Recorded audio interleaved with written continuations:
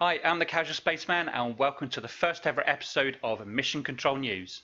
This is where I give you the who, what, why, where and when, news, views and hopefully the odd interviews in the world of space exploration and space travel. I give you the lowdown on the key players like SpaceX, NASA, Blue Origin and many others.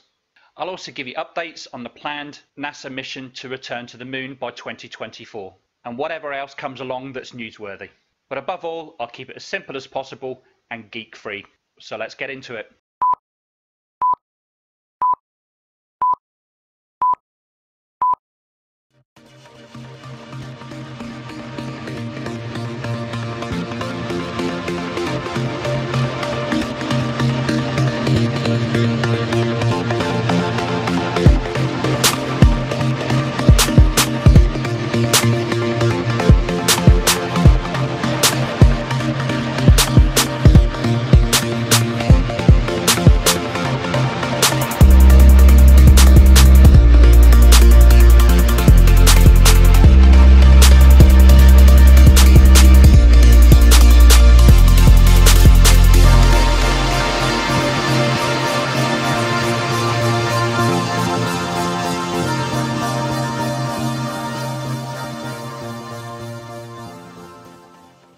I think it would be remiss of me if I didn't make the very first episode of Mission Control News about NASA and the planned mission to take humans back to the moon by 2024, dubbed Project Artemis for some reason after the Greek god of hunting and animals. Yeah, I know.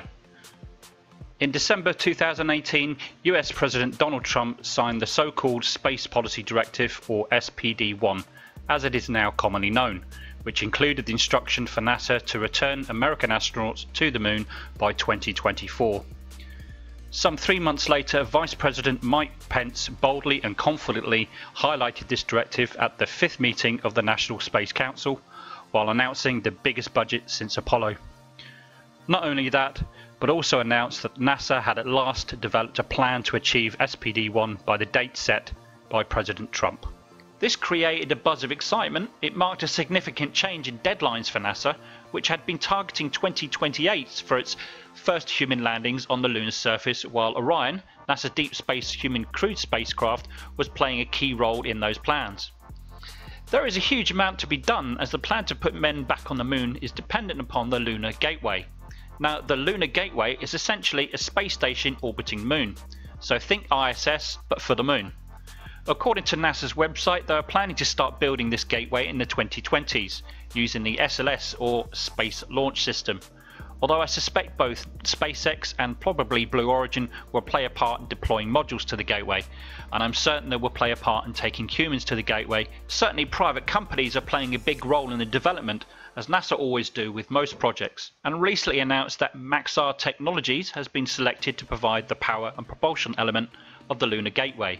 Maxar Technologies is a Colorado-based space technology company that specializes in satellite, communications, Earth observation and radar technologies. Exciting as this return to the moon by 2024 announcement is to most of us, there does seem to be some doubt creeping in, and it seems to revolve around the budget. NASA's administrator has said that Project Artemis needs at least another $1.6 billion to achieve the directive. So far, it doesn't look like this extra budget, as of yet, has been secured.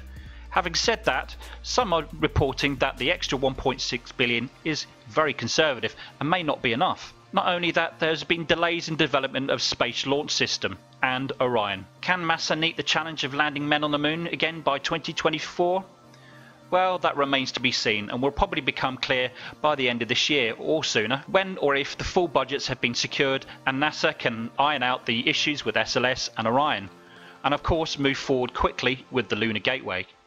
In my opinion, 2024 might be ambitious, but as long as NASA can iron out all these delays and the US government are forthcoming with whatever extra money is needed, then I think it's achievable. Although there may be some doubts, I remain optimistic. If you remember, there were very many people that thought President Kennedy's challenge to land men on the moon by the end of the 1960s was over-ambitious, and they managed to actually achieve that goal. The difference between then and now is the knowledge and the technology that we've gained since then. If the political will and the money is there to achieve it, then I think it will happen. But that's not something that you and I have control over. we're just going to have to wait and see. I was born on the year of the almost fateful Apollo 13 mission in 1970. But ever since I was 5 years old, I've always wanted to see men return to the moon and go to Mars. But if either or both of those things happen before I leave this earth, well then, I'll die a happy man. Well, that's all from me from this episode of Mission Control News. I hope you've enjoyed watching and I hope you've found it informative. If you liked the video, then please hit the like button below. And if you haven't done so already, please hit the subscribe button and don't forget to hit the bell icon, because then you'll be notified when I upload more videos. Also, if you can comment below with anything you think I can do to improve Mission Control News or any subjects you want to be covered, then please comment below. I'll publish another Mission Control News the same time next week on Wednesday, where we'll be talking about SpaceX and what they'll be doing. So that only leaves me to say thank you for watching, and science is truth.